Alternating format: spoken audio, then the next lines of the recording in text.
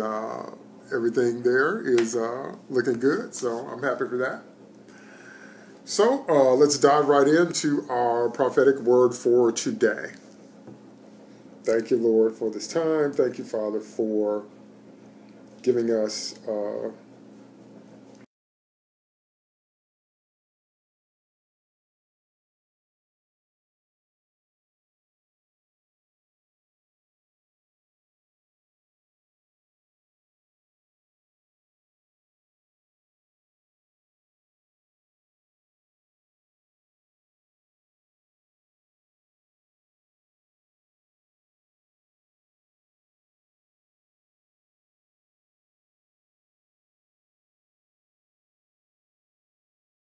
for it in Jesus' name, amen.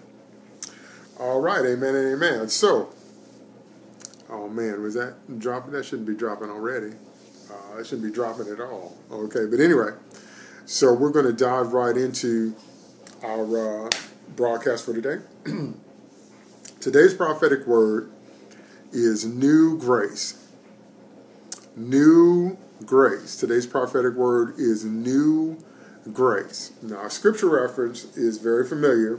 Ephesians chapter 2, verses 8 through 10. But hopefully you're going to get something out of it you never heard before. Okay, so let's jump right in. Ephesians chapter 2, verses 8 through 10. For by grace are ye saved through faith, and that not of yourselves. It is the gift of God, not of works, lest any man should boast. For we are his workmanship, created in Christ Jesus unto good works, which God hath before ordained that we should walk in them. Okay, now let me start off right off the bat by saying something controversial. I know that people, and when I say people, I mean a lot of Christians are still arguing about eternal security. They're still arguing about, are you saved? Like, once you're saved, are you always saved? Or can you lose your salvation and go to hell? So it's like, can you be a Christian, but then can you do something that messes you up and kicks you out of the kingdom, and then you end up going to hell? And the answer to that question is absolutely. Being born again is just like coming out of your mother's womb. Just like when you come out of your mother's womb physically, you can't make your parents not be who they are. Once you come out of the womb of the church, or New Jerusalem, which is our Heavenly Mother spiritually, you can't make Father God not be your Father. His DNA is all in your spirit now. And then when you get filled with the Holy Ghost and you get the seal of the Holy Spirit, so once you become born again, once you save, you are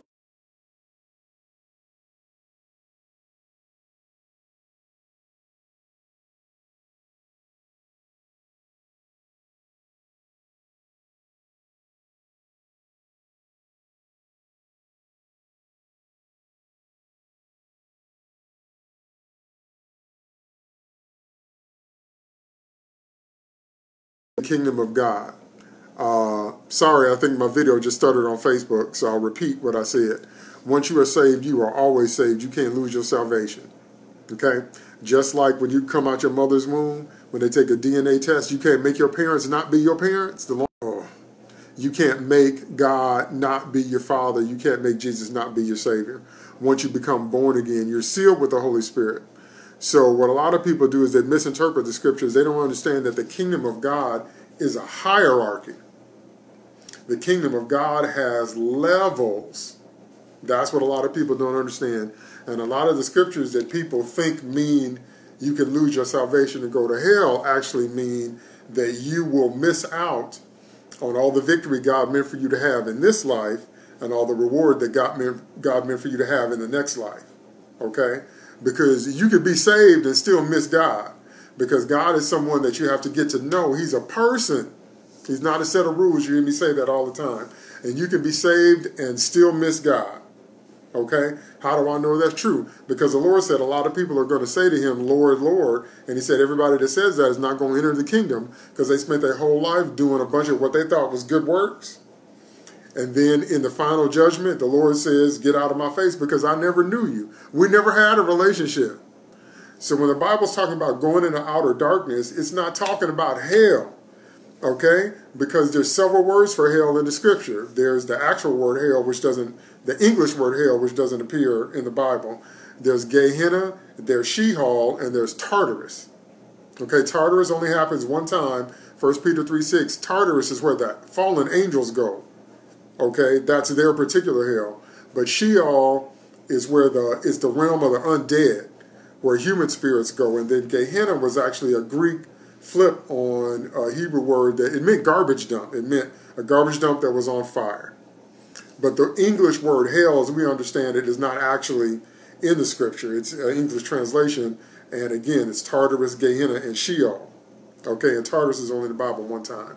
So when the Bible is talking about outer darkness, it means a place of less glory. It means that Jesus is all the way at the top. And people that serve God faithfully their whole lives get to sit in Jesus' throne with him. But people that are Christians but don't serve the Lord like they should are going to be in a place of lower glory. That's what that's talking about. It's not talking about hell. Because nowhere where the Lord says that does he mention Sheol, Gehenna, or Tartarus. Okay? So it's not talking about you losing your salvation and going to hell. Because once you save, you always save. You can't lose your salvation. But you can lose your reward. You can lose your reward in this life, and you can lose your reward in the next life. Because your salvation is based solely on the solely on the work of Christ. It's based solely on what Jesus did at the cross. It's based solely on the finished work of Christ. And the Lord took all of the punishment for all of your sins, past, present, and future, on the cross of Calvary. That's why Jesus' death was so brutal. That's why it was so ugly, because he was paying, and according to Romans 8, if you read Romans chapter 8, the Lord was actually becoming sin. He wasn't just paying for sin, he was actually becoming the sins that we commit. The Lord became that on the cross and took the full wrath, the full punishment, the full penalty of God in his body and paid for sin once and for all. That's why Jesus, when he got through dying, said it was finished. That's why the veil in the temple was rent in two, and that's why we can call God, Father God now, Abba Father or Daddy. We can say our Father. The Lord said, I ascend to my Father and your Father. Why? The Lord only had to die one time because he only paid one time for sin for all time. Okay? So once you accept Jesus Christ as your Savior, once you're saved, you are always saved. You can't lose your salvation. And I know a whole lot of people teach otherwise, that there's something you could do to go to hell. There is nothing you could do to save yourself. There is nothing you could do to keep yourself. That's all the work of Christ on the cross. Okay? Where the confusion comes in is how we live our daily lives. And what a lot of Christians don't understand is you have to live your life by daily grace.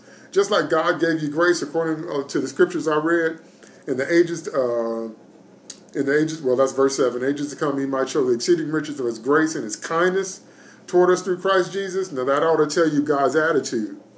In the ages to come he might show the exceeding riches of his grace and his kindness toward us through Christ Jesus. Why would God be desiring to show us kindness if he's trying to catch us in some sin and send us back to hell? That's religious people. That's religious people that don't understand the power of the blood of Jesus or mercy or forgiveness. And religious people always say, well, if you teach people that, they think that means that's a license to sin. That's incorrect. That means you don't know the love of God, because God's love is so beautiful. God's love is so powerful. God loves me whether I serve him or not. Romans 5:8. God demonstrated his love for us, and that while we were yet sinners, Christ died for us. That means God loves us separate from our behavior. God's love is not based on how we act. He loved us while we were sinners. Think about that. God's love is not based on how we act. You think about people.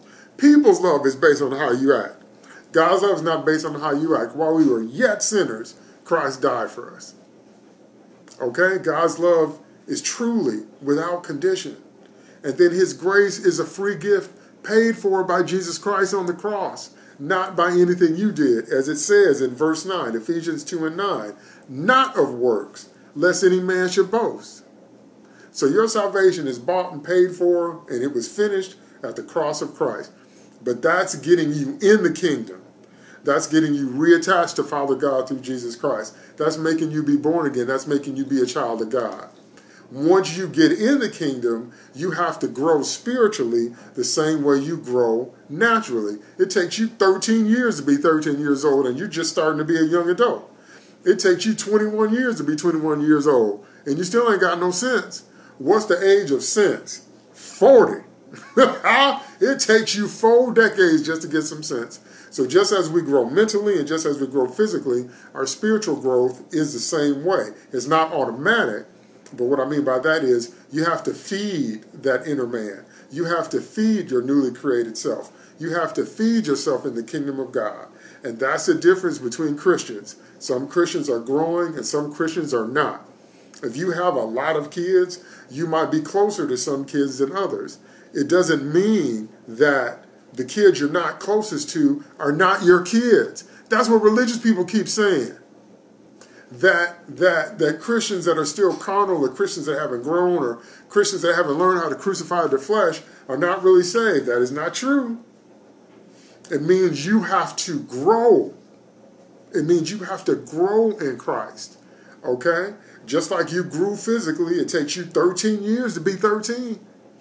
Okay? The Bible says in Luke 2:22 that Jesus grew. So when God became a man, he grew just like we do. He grew spiritually, mentally, emotionally, physically, in favor with God and man. See what I mean? And so that is why so many people get confused. They don't understand the salvation work of Christ versus the sanctification work of Christ. When you accept Jesus as Savior, you only have to do that one time because everything about being born again was paid for on the cross. You get saved, you accept Jesus as Savior. But the challenge, Romans 12:1, is to accept him as Lord. And to accept Jesus as Lord means you take your hands off of the controls of your life. You say, not my will, but thy. Ask God for, the devil's really fighting this message because my Facebook keeps going in and out. That's how I know what's coming forth is the truth. So you take your hands off and you say, Jesus, take the wheel. Learning how to make Jesus be the Lord of your life is every day for the rest of your life. It's something you're going to have to work. You're going to have to crucify that flesh every day. You're going to have to deny self every day. You're going to have to say, not my will and thy be done every day. And you're not going to do it perfectly. Even people that have been walking with God for years don't do it perfectly. Moses made a mistake. The last great act of Moses' life was losing his temper. And God told him to speak to the rock. But Moses went out there and struck the rock. Okay? King David was not a young man when he saw Bathsheba and got caught up in an adulterous and then eventually murderous affair. Okay? So Samson served God. Samson was anointed. Samson was a judge. But Samson loved strange women. He loved Philistine women. And Samson had a lot of girlfriends and prostitutes. And eventually his love for fornication killed him. Took him out here early listening to Delilah. And got himself sold into the hands of the enemies. So you're not Job. God was in heaven bragging on Job because Job's morals and ethics were so strong. He was bragging on him, but Job still just had a religious relationship with God. He says at the end of Job, I heard of you, God, but now I see you with my eye, and I repent in dust and ashes. In other words, Job understood, I really didn't know you face to face. I was serving a God I heard of, but now that I see you, I realize that I am not righteous. And when Job walked out of his righteousness, God reversed his fortune. Because Job walked out of the poverty of his name and into the riches of God's name. Do you see what I mean? So being born again is accepting Jesus one time as Savior, but accepting him as Lord is every day until you die. You've been in situations, those of you that flow in the prophetic, those of you that flow in the Holy Ghost. You know you've been in situations where sometimes the Holy Ghost told you to do something and you're like, well, I don't know if that's the Holy Ghost, or I don't know if I want to do that, or the Holy Spirit says, go over there to talk to somebody, and you didn't talk to him, or the Holy Ghost tells you to pray or something, and you didn't do it the first time. Then sometimes you got to repent and go ask God for forgiveness and say, the Lord told me to come to ministry, I didn't do it.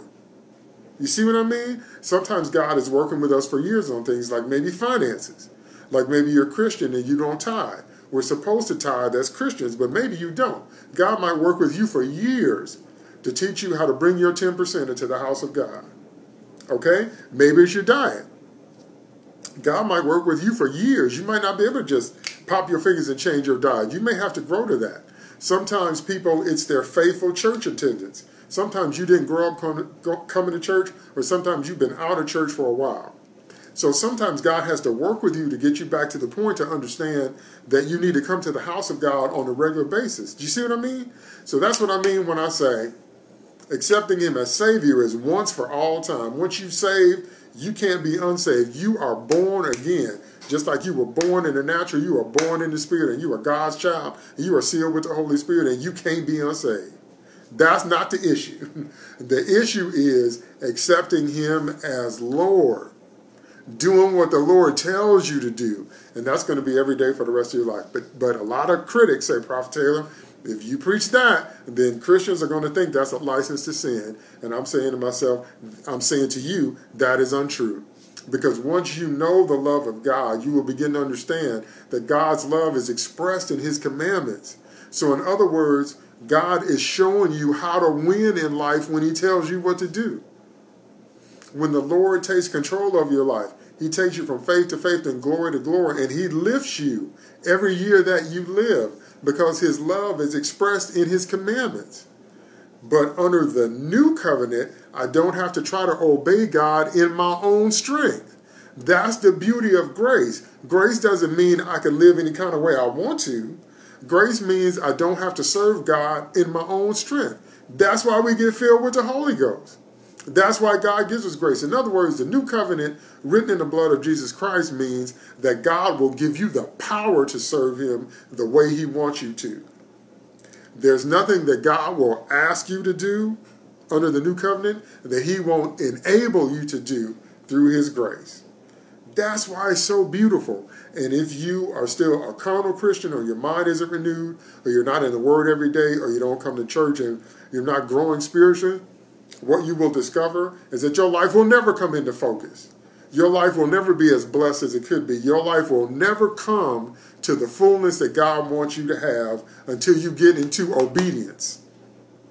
The good news under the new covenant is that God will open his hand and give you the grace to be obedient. But you have to have the will.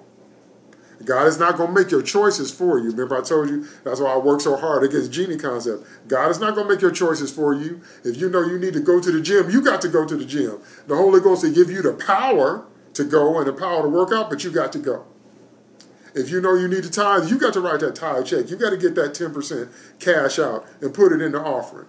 God will give you the grace, the enablement, but you have to have the will. You have to make the choice. The choice is always yours. God does not take away our power of choice.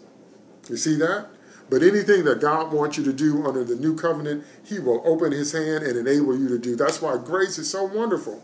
And as you begin to know him and know his love, you will discover that he has your best interest at heart.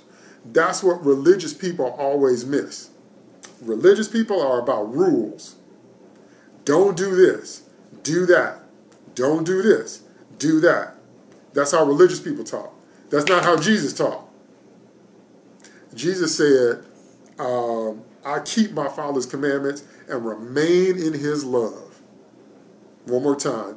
Jesus said, I keep my Father's commandments and remain in his love. So in other words, the Lord was saying he knew that Father God's plan for him was the best plan for him. He knew that Father God's love was expressed in his commandments. And that's why Jesus did what Father God said every day, because he knew that was the highest life possible for him.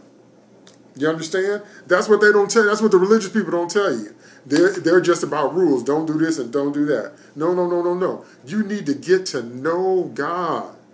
And as you get to know God, you will know his personal love for you. And as you learn his personal love for you, you will see that he has always had your best interest at heart. He has always wanted the best for you. The problem is we don't know what's best for us. We by ourselves are sight walkers. So we look at life and we look at things and we look at other people and we look at stuff on TV and we look at the movies and we say, well, I want that. And if you take it before God and God says no, it's because that wouldn't be the best for you. The best for you is always found, number one, in his written word. And number two, it's always found in his rhema word, his revealed word, his prophetic word. Okay? And so what that means is that, for example, what house should I buy, what college should I go to, and what car should I drive is not in the Bible.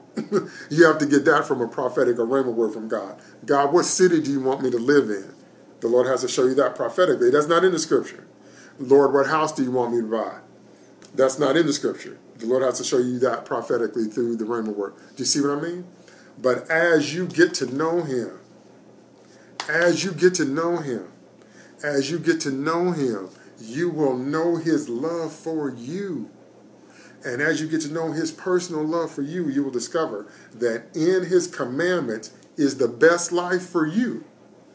I'm sad to say that so many of us, that takes decades. It doesn't have to, but some of us, it takes decades of living on our own and messing up and making mistakes and being unhappy before we come back and surrender our lives to Christ.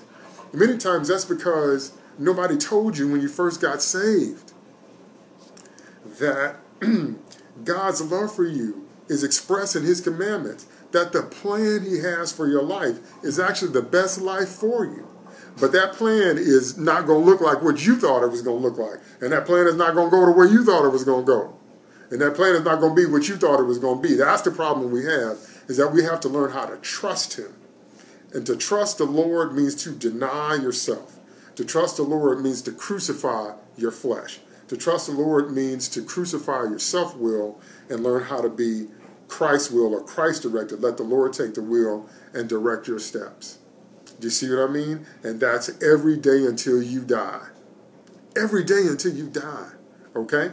And then the Lord says in, I believe it's John 15, that you can be cast forth as a branch and wither if you don't abide in him. What's that talking about? Does that mean you lose your salvation? No. It means you stop your fellowship with Christ. It means you started to dry up. You've seen that. You started to dry up. You weren't filled with the Holy Ghost anymore. You weren't speaking in tongues. You wouldn't have your prayer time. You wouldn't have your worship time. You weren't doing anything like that. And then your life began to dehydrate. And you weren't spirit-filled. And you weren't walking in the will of God. And next thing you know, you make a mistake. You do like Samson and your life ends up early. Or your life gets consumed by something sinful because you were making sinful choices instead of staying in obedience to Christ. And you can make your choices every day. Okay? So anyway, so I'm saying all that to say that just like you come out of your mother's womb and you're your parents' child, when you come out of the womb of heaven, you are God's child. But to realize the full benefit, to become all that you're supposed to be, requires not just accepting him as Savior. When you come out of your mother's womb, you don't stay a baby. If you stay a baby, we know there's a problem. You're not designed to stay a baby physically. Understand? Well, you're not designed to stay a baby spiritually either, but to grow and become all that you're supposed to be, you have to surrender and let the Lord be your Lord and take your hands off the wheel and do what God is telling you to do.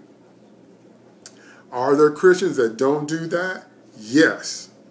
There are Christians that accept him as Savior and never accept him as Lord. They will never become what they're supposed to become in this life, and they will never get the reward of what they're supposed to get in the next life.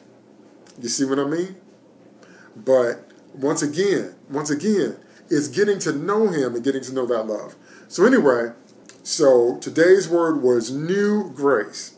So again, that in ages to come he might show the exceeding riches of his grace and his kindness toward us through Christ Jesus. For by grace are you saved through faith, and that not of yourselves. It is the gift of God, not of works, lest any man should boast. For we are his workmanship, created in Christ Jesus unto good works, which God has before ordained that we should walk in them. Now, what the Spirit of God wanted me to focus on in verse 10 was, for we are his workmanship, created in Christ Jesus unto good works, which God hath before ordained that we should walk in them.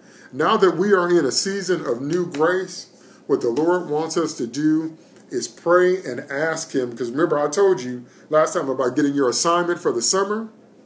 God wants us to pray and ask him to clear our lives out of anything that's not from him. It's entirely possible that you overcommitted and that maybe even some good things that you were doing are not what the Lord wants you to do maybe right now or not at all. because you don't always hear this, but you can't do every good thing you might want to do because you don't have enough time.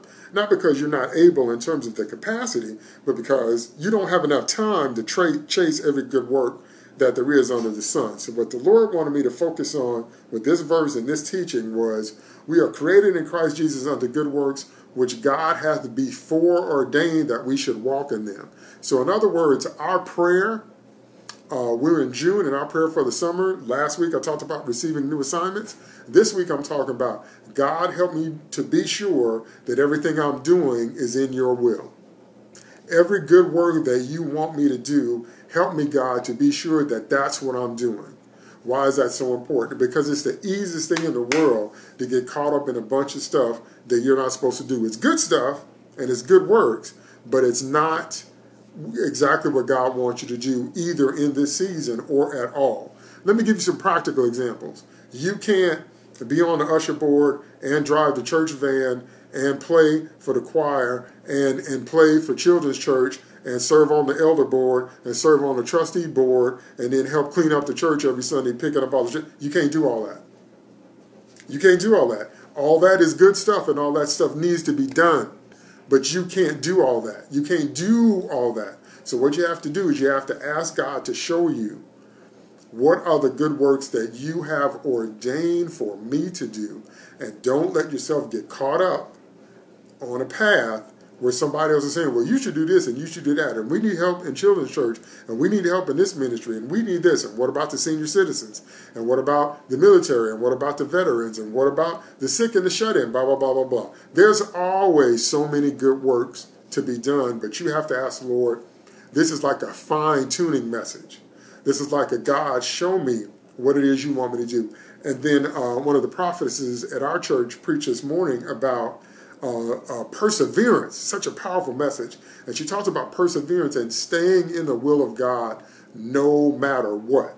And she gave her personal testimony about how she knew she was called to prayer and intercession, and she said she had to make a decision to prioritize blessings, the music maker. She had to make a decision to prioritize her time to put the house of God first. Okay? And she said she was in the house of God doing prayer and intercession before people even knew who she was. So she was giving her personal testimony about perseverance. And so we don't want to be persevering in something that God didn't call us to do. Because then what's going to happen is you're going to get overloaded and you're going to get burnt out. A whole lot of people end up getting burnt out, then they throw their hands up.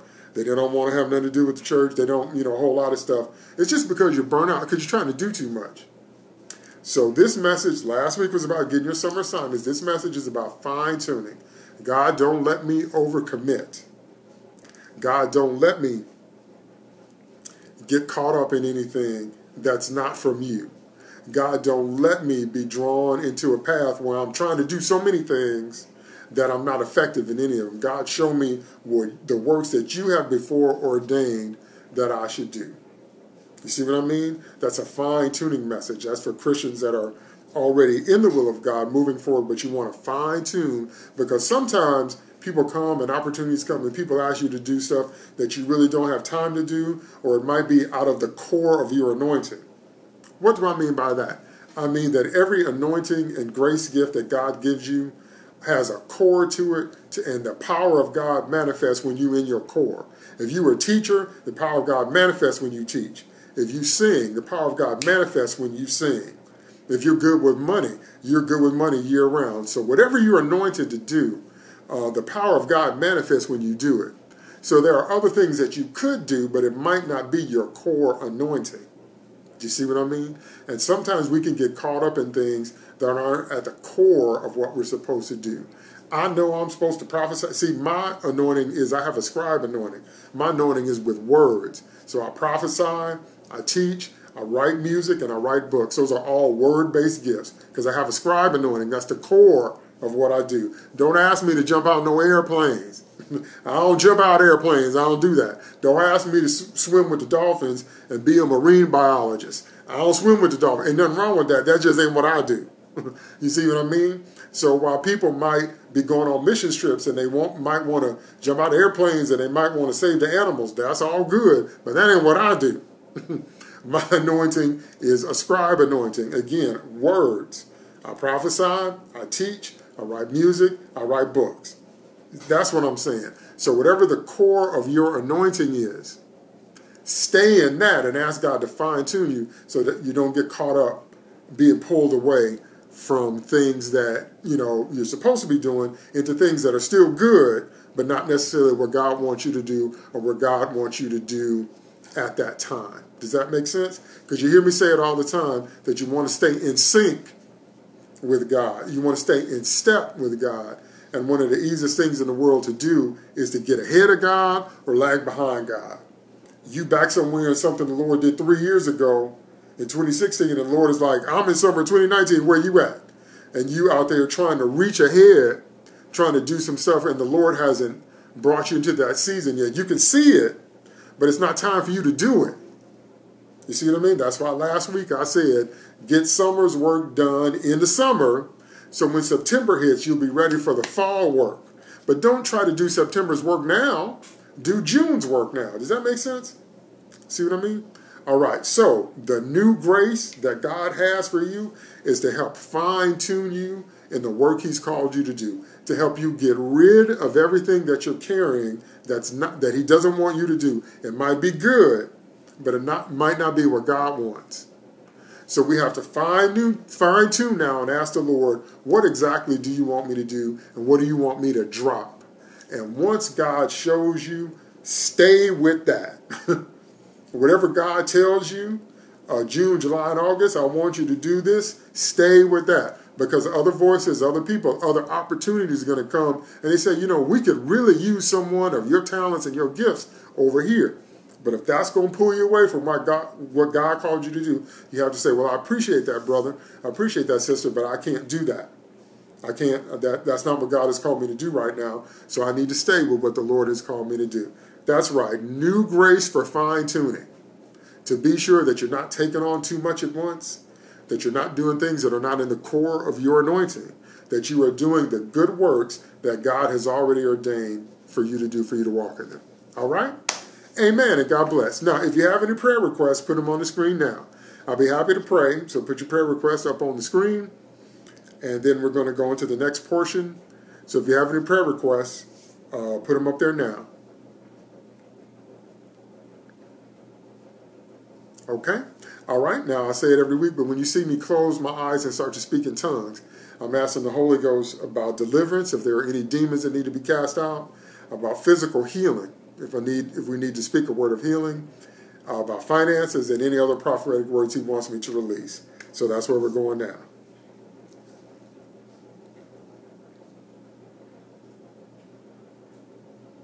Okay, I think this happened last week, but Holy Ghost is bringing it up again.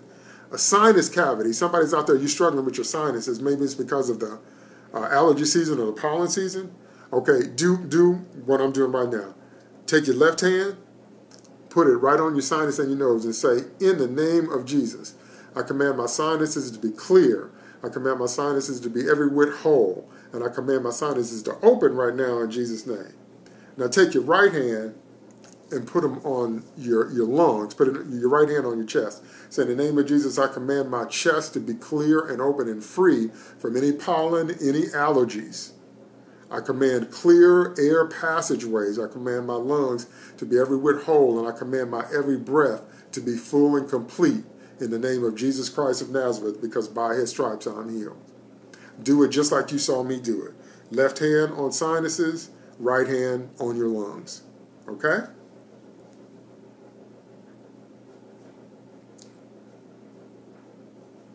Okay, the Holy Ghost is saying somebody's having trouble with their left.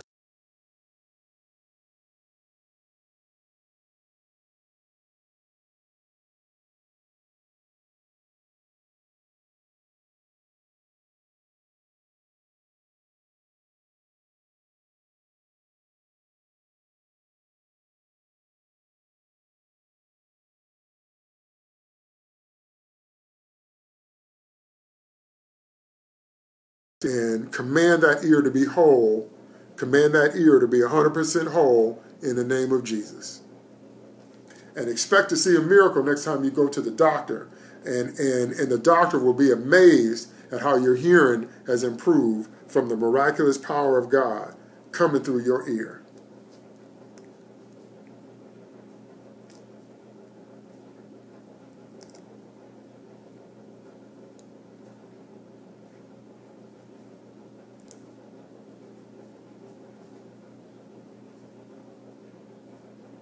Okay, I think that's it.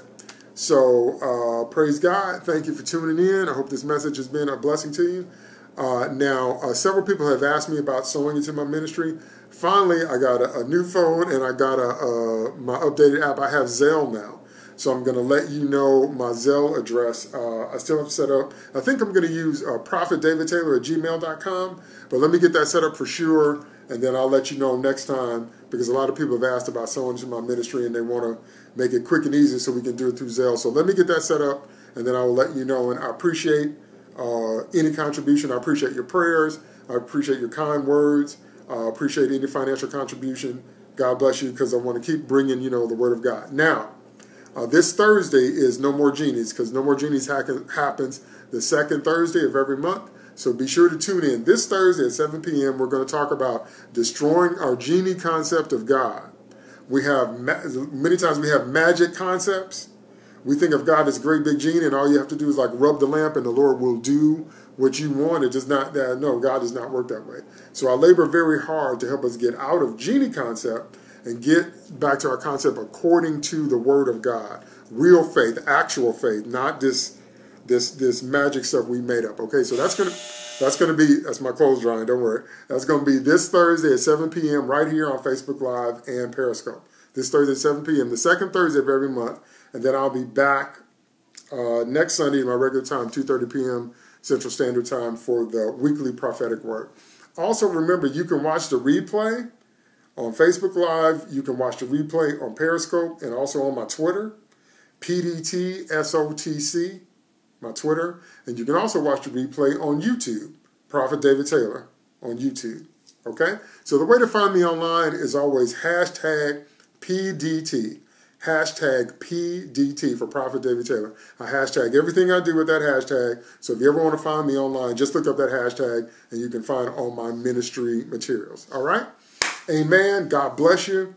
Thank you for tuning in. I hope you walk in the new grace. I hope you receive that word. I hope you let God fine-tune you so that, we're not doing anything we shouldn't be doing, but that we're right in the center of God, of the will of God, and that we spend our summer months doing exactly what the Lord wants us to do, so that when September hits, we're ready for the new thing and we're not wasting time in places we shouldn't be. Okay? God bless you so much, and I'll see you this Thursday. Amen and amen.